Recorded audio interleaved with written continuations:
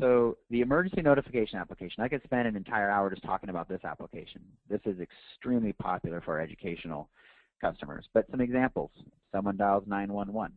Well, that's great. They dial 911 and that's the external facing, but what if we want internal facing stuff?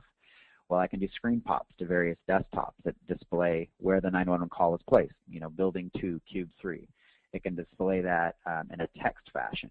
I can acknowledge that. So like popping to security personnel or receptionists. So let's say 911 call goes out, ambulance shows up, where do they go? Well, the operator can greet the ambulance, or emergency personnel can greet the ambulance, and they're armed with even more specific data on where that 911 call was placed.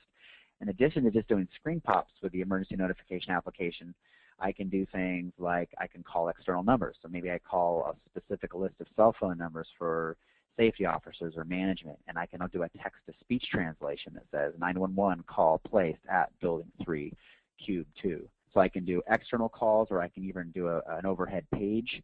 There's a lot of things we can do. And when I say the overhead page, that's a great example of the one below it, lockdown. So we're doing this with some of our educational customers to where if someone was to dial a code on a phone, it will say you've initiated a lockdown procedure to proceed in 5, 4, 3, 2, 1.